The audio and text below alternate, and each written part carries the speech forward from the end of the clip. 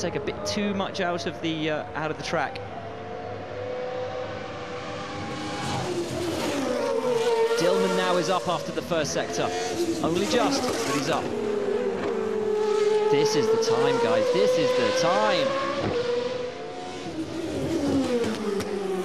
Track temp has dropped, 48 degrees.